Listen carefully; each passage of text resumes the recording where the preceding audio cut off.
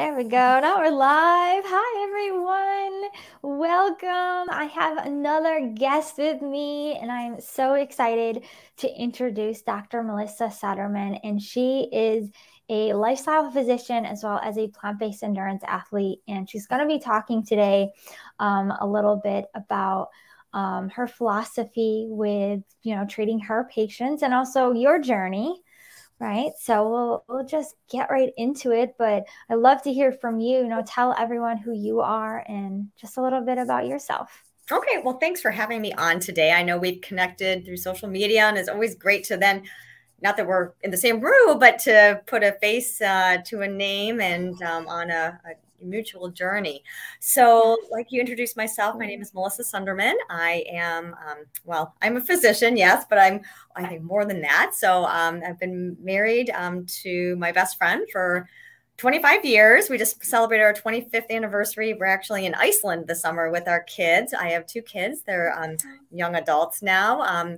My son is 22 and a senior at Michigan State University, and my daughter is a junior at the University of Michigan. And then since we're empty nesters, of course, we have two furry fellows that are our other babies. And so we have a rescue who's 7, and he is a black lab, Great Pyrenees, probably Newfie.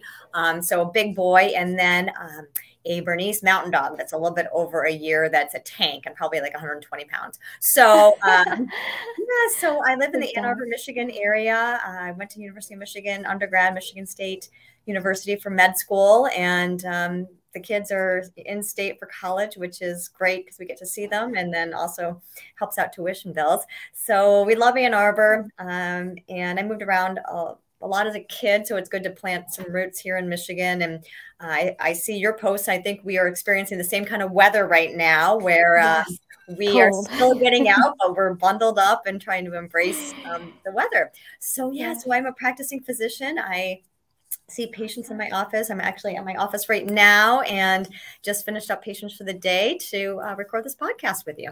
Awesome. Very cool. Very cool. And as a physician practicing for 20 years, how has your style of practicing changed and how you treat your patients, if it has? So it's a great question. And so I am, what I tell my patients, I'm double board certified. So my first board certification is internal medicine. So internal medicine, we basically go through residency, 4 years of medical school, and then I did 3 years of residency on top of that. And there's internal medicine and family medicine, and that's pretty much your primary care physician. I think most people have a PCP, and most people are going to either be internal medicine or family medicine. As internal medicine, we spend more time in the hospital training during different rotations. And I pretty much loved all the different specialties and really wanted to create long-term relationships with my patients. So I gravitated towards internal medicine. And like, most young physicians, you go through training. I always wanted to help people, and had this curiosity about how to heal people. I did go to a DO program, osteopathic medicine, at Michigan State University. And from the get-go, I think as DOs, we're trained to think a little bit more holistically, and that the body is an integrated whole. So we're definitely, we took classes with, Michigan State has both an MD program and a DO program. So all of our core science classes were together. So we got the same exact training. And then as DOs, we were also trained in something called like OMT, or osteopathic manual medicine. So I think from that standpoint, I was always interested in, gosh, the body is all connected, and if you have a headache, maybe that's related to something with stress or something else going on. It's not just, it's just a headache. So, I came out of medical school, joined a practice, and, hit the ground running and just trying to treat patients, and was seeing hospital patients and office patients, but always had this curiosity about, I want to add more tools to my tool bag. So I had the opportunity. One of the positions I held was working for the University of Michigan, and right on the college campus. And so I would treat students and faculty and staff. And I was accepted to a program called the Faculty Scholars in Integrative Medicine.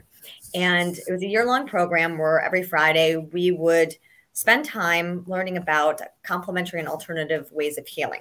So what that really opened my eyes to was that, you know, there's more than just conventional medicine out there. And a lot of these complementary and alternative ways of healing have been around a lot longer than our Western medicine. So one week we might meet with a naturopathic doctor and philosophy about that and how they approach their treatment plans, or Reiki, or traditional Chinese medicine, acupuncture, mind-body medicine. So really during that course of that year, it was a huge growth period for me, because I wasn't trained in this in medical school. And it wasn't that I was trained how to be an acupuncturist or how to perform energy healing, but that I was aware of it. And I think that a lot of times, as you know, you go through medical school, you're like, this is a way, this is the only way. This is how you know, we treat diabetes in this fashion, and this is how you go about it.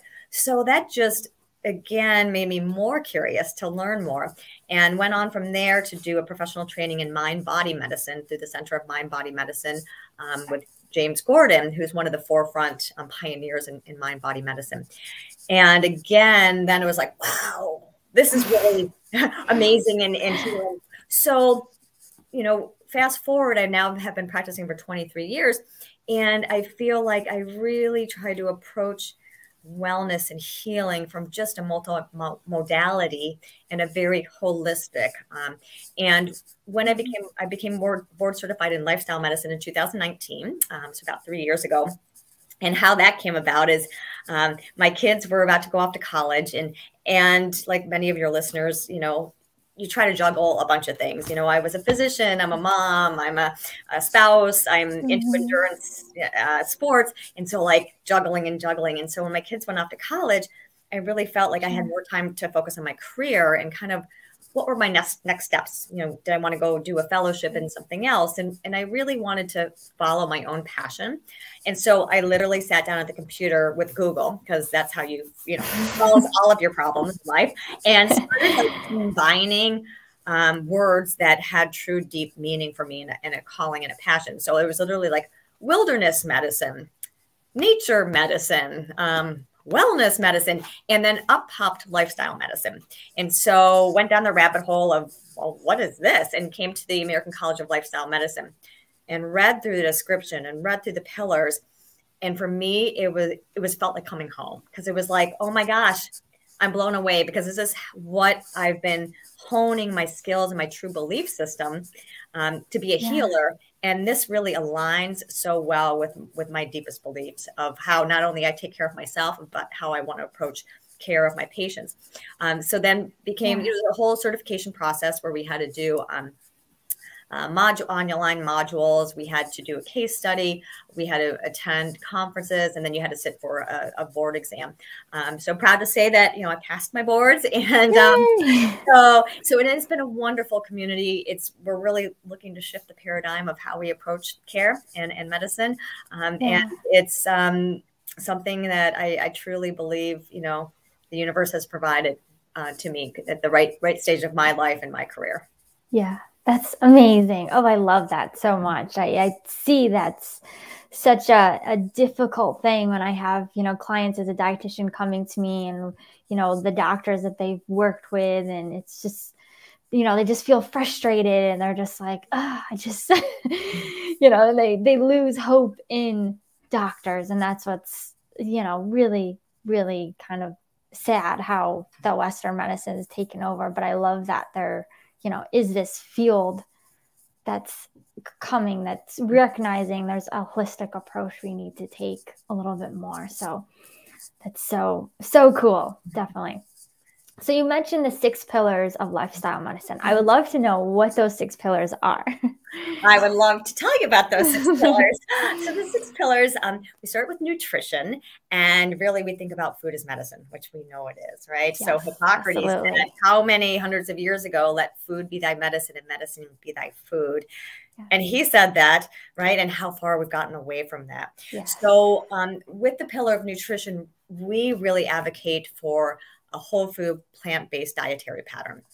Whether you want to frame that as plant slant, plant strong, plant forward, the evidence and research clearly is shown that that is the optimal dietary pattern. And in fact, they just came out with a report of the 25 best and worst diet plans. And Dean Ornish's, who's one of our pioneers of lifestyle medicine, his dietary plan, the Ornish, which is a plant-based, plant-forward dietary plan, came out #1. So we're very happy to see that. So that's #1. Food is medicine. More plants, more plants. And so within the plants, it's your fruits and your vegetables and your beans, legumes, and your whole grains, nuts and seeds and things like that.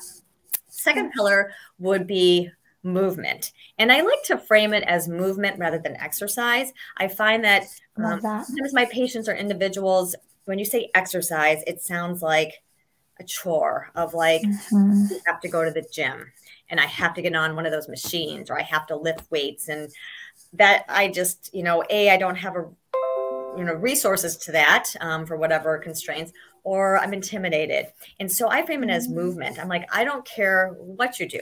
Move your body. Like if you, want to walk, if you want to hike, if you want to bird watch, if you want to dance, if you want to hula hoop, play tennis and play pickleball, anything. And we look at the blue zones, which you're familiar with the blue zones? Yes. Yeah. Okay. So when Dan Buettner did his research project, many years ago and went all over the world to look for the healthiest populations and the biggest percentage of centurions, people living into their hundreds, he identified, 9 common pillars within the blue zones. And one of them was movement. And in Okinawa, Japan, or Sardinia, Italy, they're not going to Planet Fitness, right? They're not getting on the elliptical.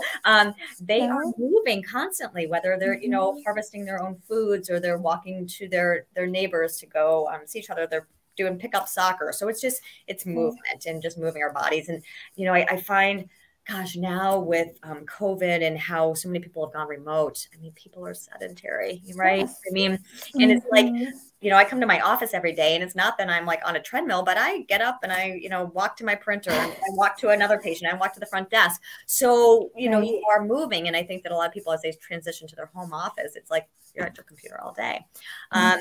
So I will move on. Pillar #3 is sleep. And so important. And I don't think I realized how important sleep was until I really started, preparing for my boards and reading more books. And if you may be familiar and your listeners too, but probably one of the best books that I've read is Why We Sleep by Matthew Walker. And absolutely fascinating. And he's done some TED Talks. And after that, reading that book and then listening to his TED Talks, I'm like, oh my gosh, like sleep is so important. So much healing and like detoxifying goes on while we sleep. And, we're all familiar with the lymphatic system of like the lymph nodes that clean out our infection and try to keep us healthy. In our brains, we actually have the glymphatic system, which when we sleep, our brain and the glymphatic system, when we get into our deep sleep, is like getting rid of toxins, including like amyloid protein, which amyloid protein is involved in like Alzheimer's dementia. So we really aim for at least 7 hours of sleep. And, ideally that's uninterrupted sleep. I know that, I'm in my 50s now, so it's like menopause and you got to go to the bathroom and things like that. And the importance of sleep hygiene, right?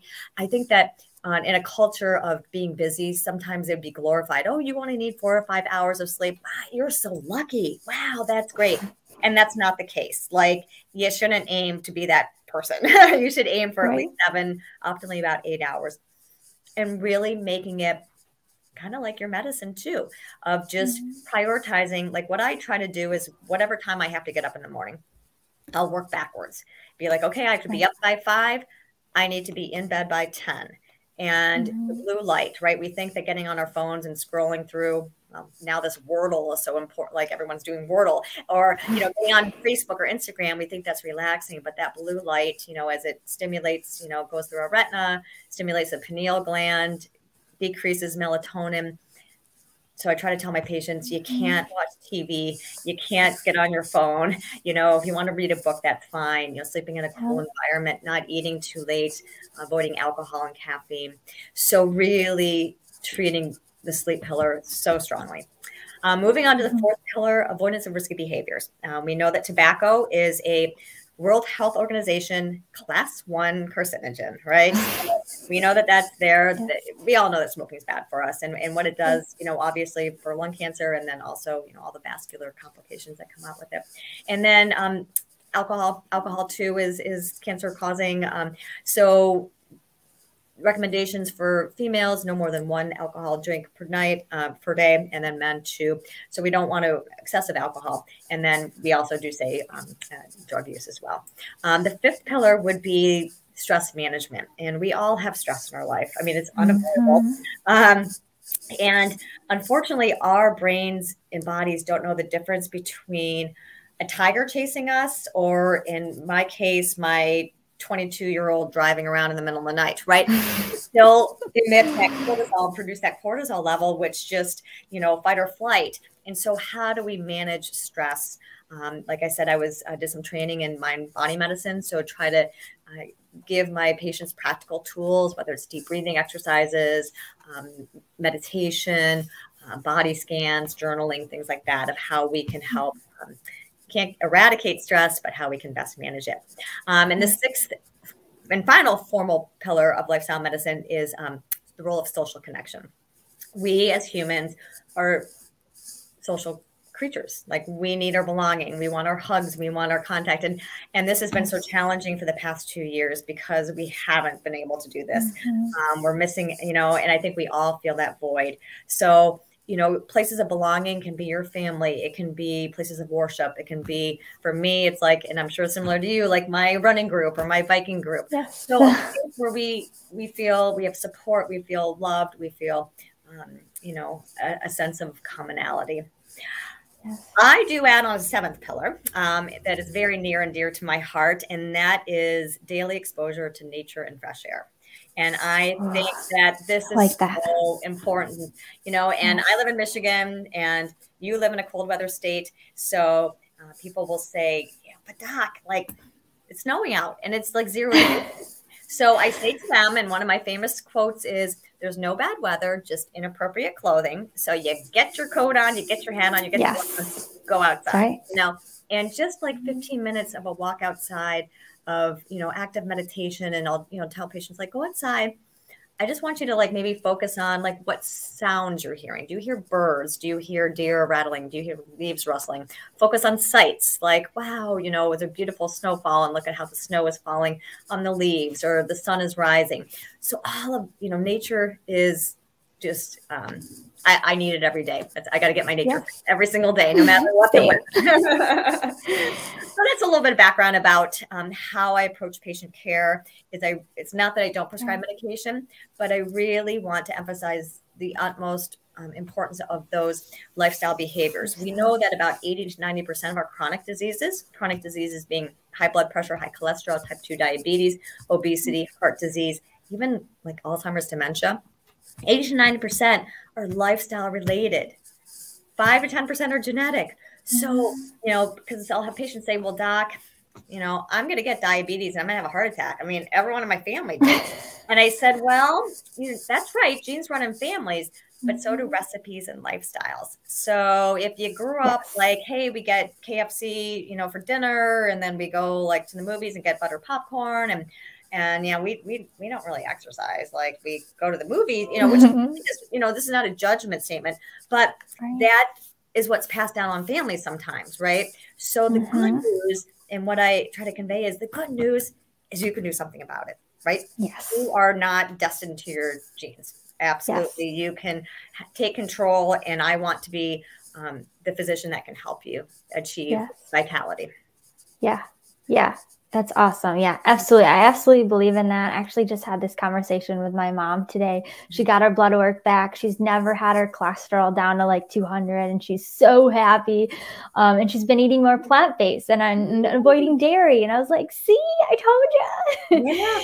And she has high cholesterol in her family. Your father had heart disease. So. Yeah. And that's going to feel so good to her, that she made some changes. And that's where those numbers can be really helpful, because people get objective results. They're like, wow, I did that on my own. No medication. I did that on my own. Yeah. Absolutely. Yeah. It's such a good feeling. She's like, I'm so proud. I can't wait to go to my doctor and Oh, good. have her being so, I can't wait to what she says and see, just see what I did Well, without I'd be so proud of her if I medication. was her physician. Yeah. Yeah. So she's so excited to go into her doctor's office, which is a good feeling. Yeah. A lot of people, like, they just don't want to go. They're like, well, I Well, know because it's a not lot going to of be times I think, good. right, that you go to a doctor's and you're going to be told like, oh, you need to lose weight. Oh, you Mhm. need to, go on a cholesterol medicine, but no real tools on how to accomplish that, right? Right. And I have to It's say, always missing. until I really did this training on my and soul searching on my own,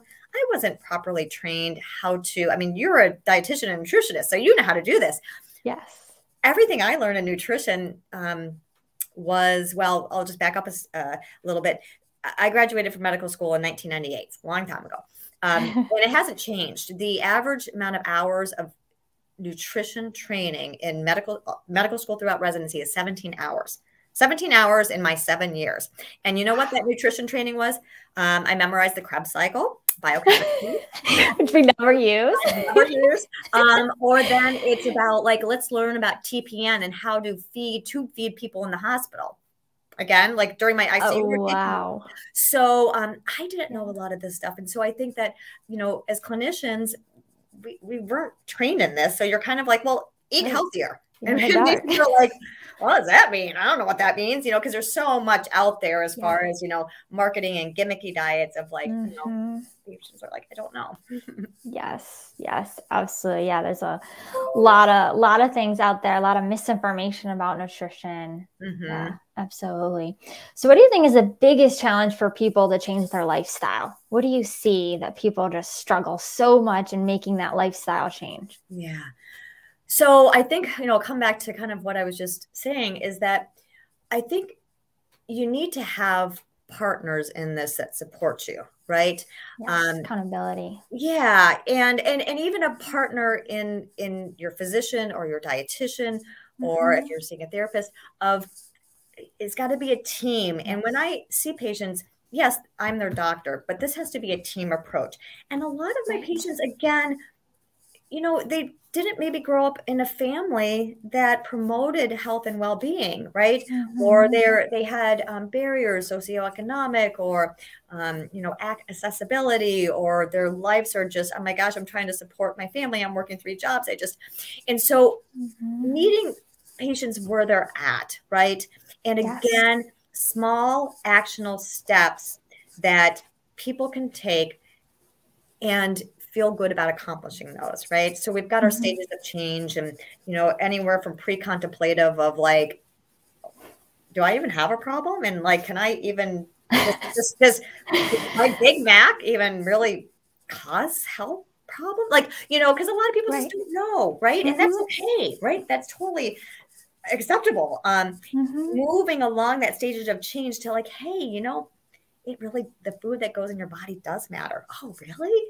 And I said, here, let me give you some resources. And so that first visit, I'm just trying to sort of say, wow, do you want to get healthier? Most people, of course, people want to get healthier, right? Would you like to get off some of your medications? Well, of course. I mean, who wants to take 20 medications with side effects a day?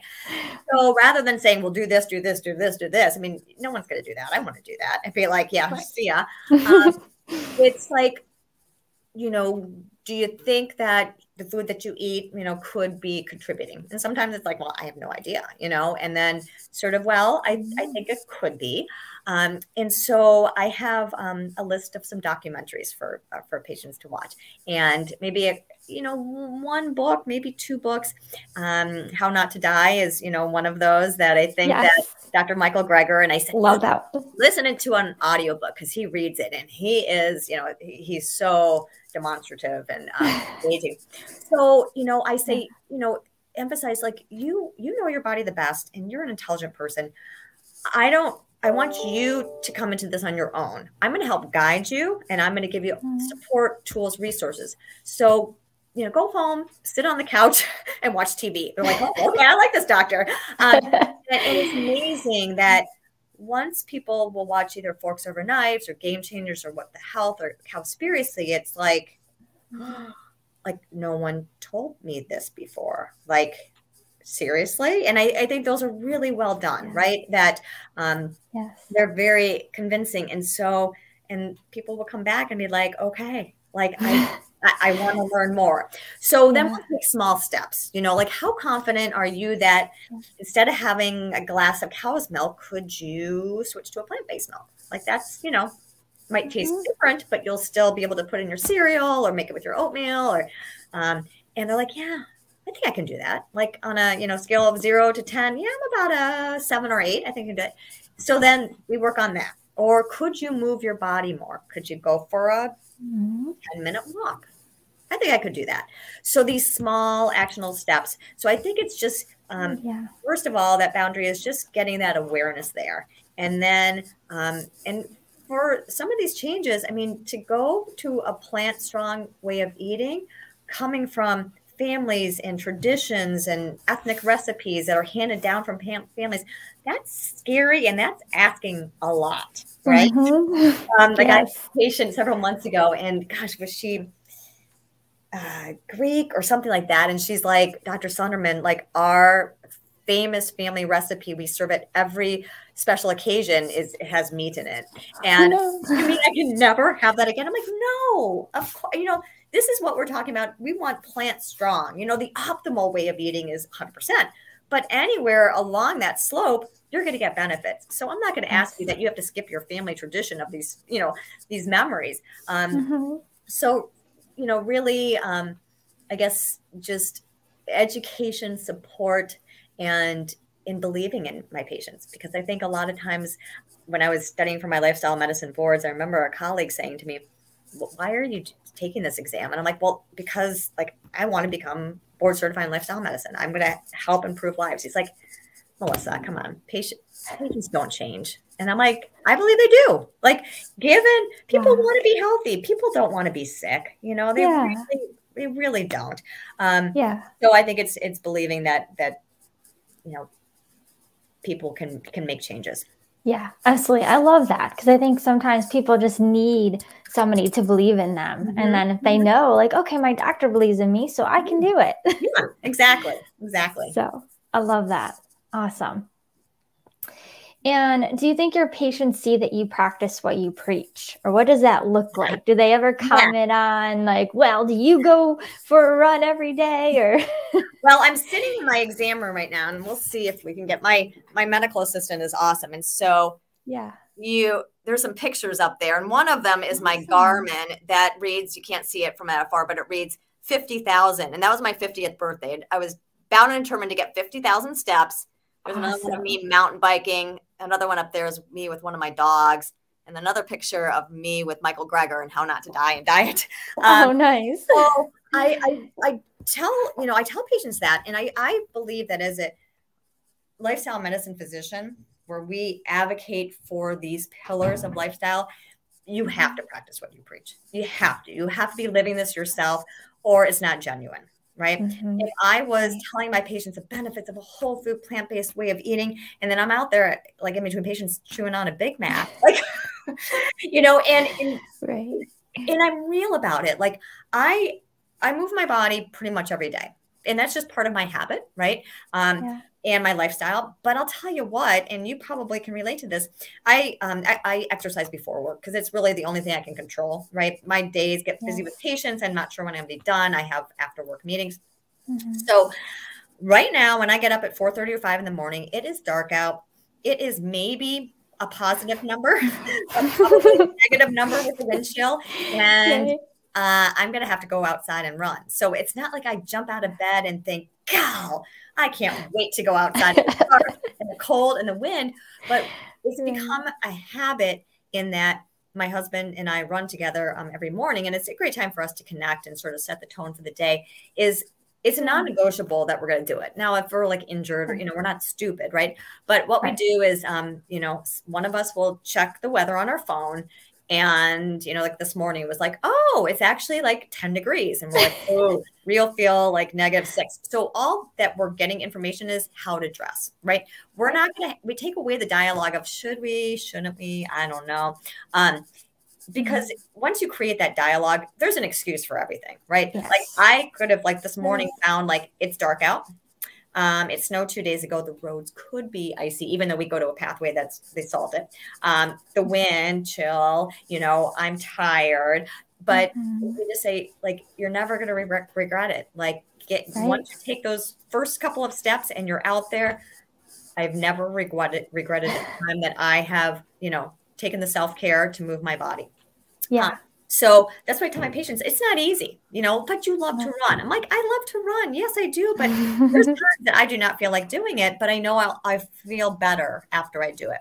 So, and again, like with the sleep, I have altered the way that I approach my sleep hygiene. I share that with patients. So I think it's good to be, I don't disclose all my personal life to my patients, but to be transparent in that, you know what, I'm not perfect either. And so sometimes, like on this pillar, this is where I struggle, or I'm trying to get better at this.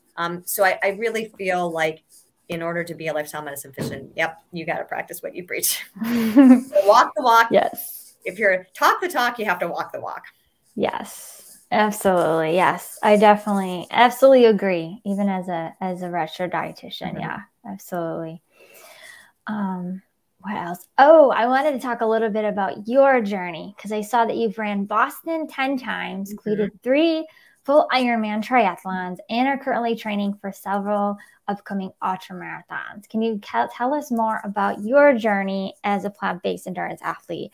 And I'd like to know too, have you always been, consider yourself plant-based endurance athlete your entire life? Or was it when you started to, study more about lifestyle medicine, or what did that look like as well? It's a great question. And the answer is no, I have not always been exclusively plant-based.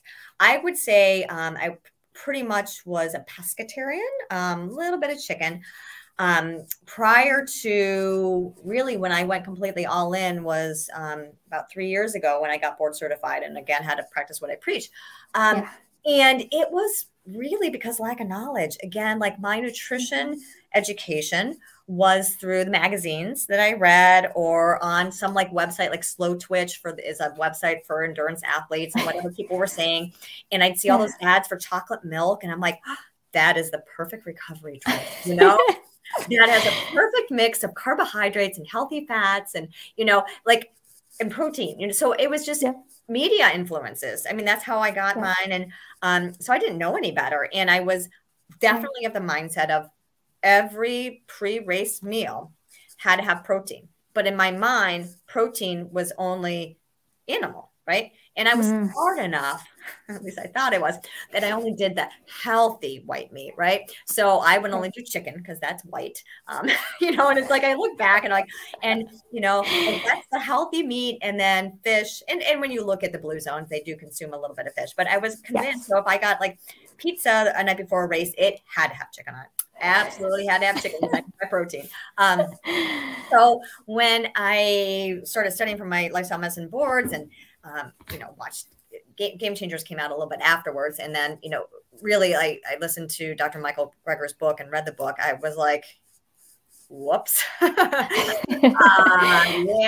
so I just felt like I couldn't go back. Right. Once I knew that information, and like, I actually can get plenty of protein through plants. Didn't know that. You don't know what you don't know. Right. So, I obviously had, and I grew up as a ballet dancer. I was not like this ballet dancers are athletes in my mind, but I wasn't this competitive like track runner or cyclist or swimmer. So I ventured into this. I did my first marathon right after college at the age of 22, I guess it was. And then gradually got in, did my first marathon, my first Boston Marathon in 1996. So I was 26 at the time. And then gradually through, hey, I want to try that. I'll try a triathlon. Next thing I know, I'm like, hey, I'll try an Ironman. I need another one. So, I've ventured in there, and like I said, I was pretty much a pescatarian. So I ate an overall healthy diet, then compared to the standard American diet. So when I transitioned to plant-based exclusively about 3 years ago, along with my husband, and it's a funny story because when I got board certified, I said to my husband, I said, John, I got to do this whole food plant-based thing. I can't not do it and practice lifestyle medicine. And he said, okay, fine. I'll do it with you for 30 days. And so That was 3 years ago. Because we both feel really good. You know, we're in our 50s now. And what I find is that like my recovery, like inflammation and things like that, and my cravings, I was a peanut M&M addict, I will say. And it's like a sweet tooth. And like I went plant-based, and it's not like, you know, I just don't have that craving. My taste buds changed, you know, like, wow, Brussels sprouts, I actually like them. And then, you know, we both sleep better. My husband played soccer throughout his, you know, life and collegiate, and had 3 ACLs. So his knee pain, his inflammation went down. We now know about the gut microbiome and, you know, the immune system and how important that is. And fiber in the diet is the only thing that nurtures our gut microbiome. So I feel like, now I'm older now, right? I set PRs in my 40s. I'm not expecting to be plant-based. And now I'm like, hey, I'm 50 and I'm running my 304 marathons like I used to be able to do. Like, no, like I'm in my 50s and I've sort of checked those boxes of PRs, and I'm just, you know, I am thrilled that like I can do the things I want to do in my 50s, right? I don't take any medications. I feel good. You know, I ran this morning. I'm going to, you know, finish up seeing patients this afternoon. I think I'm going to head out and go cross country skiing afterwards. Like I feel good. You know, my energy levels are great. My mood is good. We are learning more and more about that gut microbiome and the prebiotics and the fiber in our food. Fiber only found in fruits, vegetables, beans, and whole grains.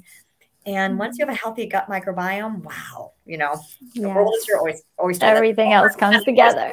Yeah, absolutely. Yeah. So I'm going to run the Zion 50K in April with some girlfriends. We're all in our 50s. We're all, you know, still getting at it and creating adventures, and ran my 10th Boston Marathon in October. And so I'm just still doing fun stuff. That's great. I love that. Absolutely love that. And it's great to just be able to share that you know, that you can, you know, have a good quality of life as you age. And I think that's so important for people to see, like, you can do it. You just gotta make these lifestyle changes, even though at first they're hard to make. So I love that. And what is one resource that you purchased that was the best investment to help you in your plant-based journey? And you mentioned some documentaries that you share with patients. I do. And then I'll take it from more of a personal standpoint. Sure. One of the best resources I have, and this was not purchased, is having people to do this with me, right? Like I said, my husband and I run together pretty much every morning. And then accountability, right? So if I'm feeling like, oh, he's like, come on, let's go, right? So that helps. And then my girlfriends, we run together. Gosh, we've run together through friendships, through marriages and divorces and kid stuff. And so having the people that keep you not only accountable, but that you love doing it with them. So that's, I think, one of my strongest resources. I've got my tribe.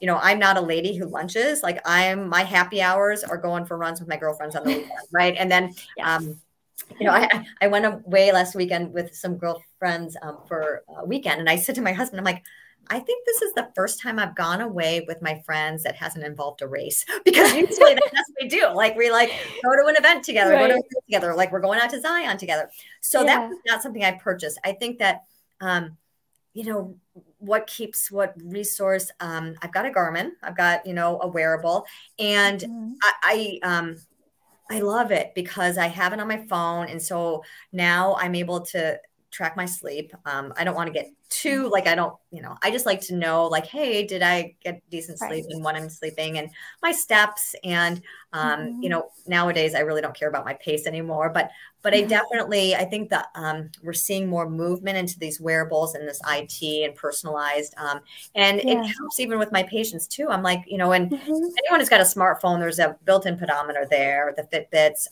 And I think, you know, getting that curiosity of like, hey, can you increase your steps by 500, you know, can you, like I said, the documentaries I use, you know, and then I love podcasts. So here you are, you know, you've got Podcast Live. That has been a great education tool for me and my patients. So I've generated like a list of podcasts I love to learn. So I learn all the time from my podcast. So when I'm not running with other people or going for a walk myself, plug in my headphones, and I love to learn. So there you go. And then my running shoes and my bikes and my skis and anything that me to get outside and be active. Yeah.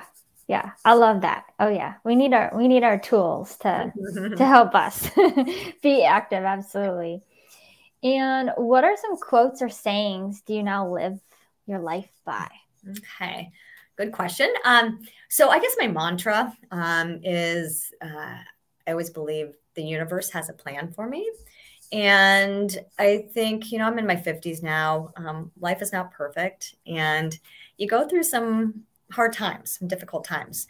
And sometimes you ask yourself or the universe or God or however you want to frame that, like, I wouldn't have chose this pathway given, you know, this has been a difficult, bumpy pathway.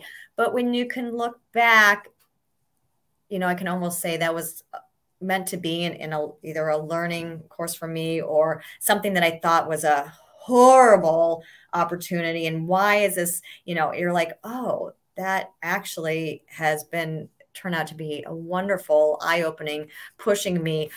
So I always like to frame each day like that, like, and let, you know that I like to be in control because that's just how I'm wired, but that ultimately I'm not, right? And so sometimes when doors close, it means that, you know, others open, or something that I really was, you know, hoping for didn't work out. It's like, that's meant to be, and something else, you know, and of course you have to, you can't just sit complacent and just twiddle your thumbs and say, okay, universe, provide for me. You know, you have to be, and I feel like, you know, I say to my husband, like, I can't believe that I'm doing lifestyle medicine now. And I've been on podcasts and I'm talking to people about this, and maybe no one listens, but maybe people do. But you've been honing this for over 20 years. And I'm like, yeah, I guess you're right. You know, so I think that as we just grow and evolve and constantly be curious and want to push our boundaries. So that's my mantra every day. I think quotes, you know, my patients, like, they probably hear me saying the same sayings. I mean, another quote I love is, you miss 100% of the shots you don't take. Right. So I really feel like I'm the kind of person, I'll put myself out there, and people might say no, or people, like, things might not work out. But if I don't push myself, and I love the analogy of like a bullseye, where you've got your comfort zone, and then the next ring is your challenge zone, and then the outer one is your overwhelm zone, right? And you can sit in your comfort zone like your whole life, and it's a cozy kind of place, but really the growth doesn't happen until you really put yourself in that challenge zone, and it's scary, you know. And sometimes you need to retreat back to comfort zone, you know. And then we never want to get to the overwhelm zone, where you're like so scattered and stressed and you're not sleeping. So always trying to put yourself into that challenge zone, and like I said, take those shots, you know, because you might make a few. And then in my patient care, like, the things that they hear me say is, you know, there's no bad weather, just inappropriate clothing. Food is medicine. I quote Hippocrates. An ounce of prevention is worth a pound of cure, by Benjamin Franklin. You know, self-care is not selfish, because I think that sometimes when I, you know, have people who, they're parents and they've got kids that they're raising, or they're taking care of, you know, older parents. You know, I'm in my age in 50s, there's a lot of, it's a sandwich, right? So I've got young adult children. I mean, they're in their 20s and they're kind of launched, but I'm still going to get a text every day from my daughter saying, Ma, and then my parents are in their 80s. So there's a lot of pull of being a caretaker. So I really try to emphasize, you know, you need to take care of yourself, you know, and that's not being selfish, right? It's like when you're on an airplane and the masks drop down, you put your mask on first so that you can take care of someone else. So really emphasizing that that's important and that's okay, to be your best self. And then I'm a big fan of gratitude. And, you know, one of the things that I'll try to get my patients to do is a gratitude list. I think sometimes we get caught up in moments and stress, and, you know, to take the time to really be grateful for little things each and every day. So, you know, gratitude is the best attitude. So those are some of the things that I'm sure my medical assistant, who has a desk door, is like, there she goes with her. Those would be some of the ones that come to the top of my mind. Yeah. Awesome. I love all of those. Yeah. Those are all really great sayings. Definitely. Anything else you'd like to share? I think So we covered pretty much a we did lot. good. Yeah. Yay. Yeah. I think we did too. And how can listeners find you and all of that if they like to Okay. find you or So work with yeah, you? so I'm on Instagram as at Motivator Melissa. And then I do have a Facebook group. And now where we live, and when I created it, I guess 2 years ago. It's a lifestyle medicine group. And if you've got show notes or anything like that, you can type, it's kind of wordy, and it's where we live. It's lifestyle medicine, Washtenaw / Livingston County. Now that's a lot of big words, but maybe if you've got show notes. And then Yeah, my we'll put email it is in just there. my name, all spelled out, Melissa Sundermann, at ihacares.com. That's, I work for IHA. We have a lifestyle medicine institute. I do lifestyle medicine consults. We have lifestyle medicine interest groups. So we're really trying to promote and shift the paradigm of how we practice medicine. Yeah, awesome. Yay. Yes, I'll definitely link all those in the show notes below this video as well. Okay, great. So everyone can get that as well. And then one last question. If today was your last day on earth, what would you want everyone to know that's on their, their lifestyle journey or their plant-based performance journey? What would you want them to know? If you could tell them one thing. Well, first of all, I'm living to 100, but yes. So I think what I want them to know is like join the coolest club. Like we're, because it's amazing the transformation that I see when friends, when family, when patients really put these pillars of lifestyle medicine, including a plant strong way of eating, into practice. It just makes everything better, Yes. and so it's like, I'm all about vitality and longevity, and we can keep people alive, but if you don't have your vitality, I show a video. There's a wonderful video. It was produced in Canada called Make Health Last. It's about a minute long, and I can maybe email it to you and you can share it. It's a split screen of the same actor, and it's what your 10 years could look like in health versus illness. So one of them is like, at the same time, he's riding a bike versus he's in a wheelchair and the wheels are moving. One of them is his pill box versus his fly rod flies. The next is, he's pulling up his tie versus pulling up his oxygen, right? And so I will show that to my patients who are like my age and older, that, we're kind of like, yeah, we're getting older. Of like, you can, to a certain extent, choose your destiny. Do you want your last 10 years to be living in illness, confined to your house? Or like, do you want to just be able to be with your grandkids and maybe in retirement, actually enjoy your retirement that you worked so hard for? And like, I can't guarantee that, but we can increase the likelihood that you're going to achieve that. So that's what I would want people to know. Absolutely. I love that. Yes. It's so important for, I think, people to know that, yes, we can keep you along longer because of Western medicine, but your quality of life isn't going to be great. I actually work with, as a dietitian in the nursing home right now, and just seeing, these, our elderly just fail the way they are, in their 80s. And of course, some of them are in their 90s, and which is fantastic. But just to see them fail, it's so sad. And they, you can tell they're depressed and sad and don't have much of life to live for. And I'm like, wow, your quality of life later in life is so important. Yeah. And it starts now, right? It actually starts in childhood. It actually starts in the womb, right? Because, it starts when our mamas are pregnant with us, and just how kids, I mean, when I was growing up in the 70s, right, we got on our bikes and like, we didn't see our parents like in the summertime, like all day long, and kids today, I saw it with my kids growing up, the videos games came, and the Game Boys and things like that, and now phones, and just let's keep playing and let's be active and let's just keep going after it. And an ounce of prevention is worth a pound of cure. Start early. Yes, absolutely. I love that. Love that.